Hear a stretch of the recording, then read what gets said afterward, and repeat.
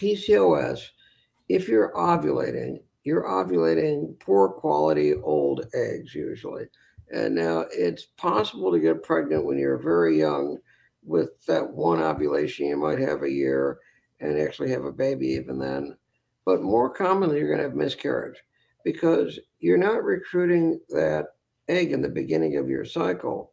You're not recruiting it early, and you're developing it very, very late. And either you're not ovulating or you're ovulating late in the cycle with old eggs that are going to cause a miscarriage.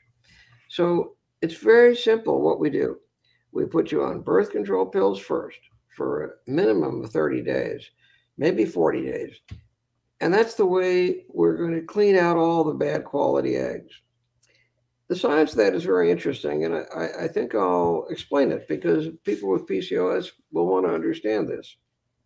So normally when you ovulate or you have a menstrual cycle, that fertile egg that was sensitive to pituitary hormones began its recruitment 4.5 months earlier.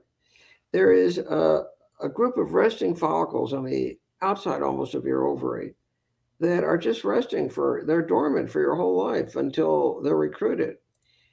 They're not hormone sensitive. So the recruitment has nothing to do with hormones. It's an inexorable process, and it's related to the tissue pressure gradient in your ovary. Inexorably, 1,000 eggs every month and 30 eggs every day leave that resting phase, and 4.5 months later, they enter the menstrual phase where they're actually sensitive to pituitary hormones. Now, the crucial thing to realize is that you have FSH stimulating your eggs all the time. Everybody does, FSH and LH. So when those 30 eggs reach the very point where they're finally sensitive to the pituitary hormones, it's going to be 11 days of stimulation when they're fertile and ready for HCG or ovulation LH so they can be fertilized.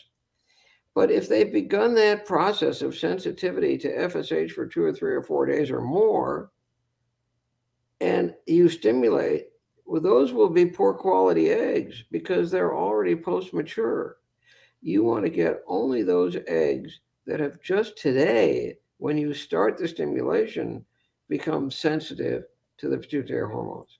So we put you on birth control pills. And the science is clear why we have to do that for 30 to 40 days. And then we stop the pill, and then we start you on minimal stimulation.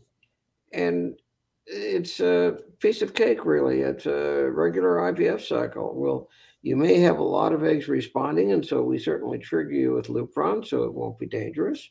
And that's it. We freeze the embryos, and you come back 3 months later to have the embryos transferred to you when it's safe to transfer them to you.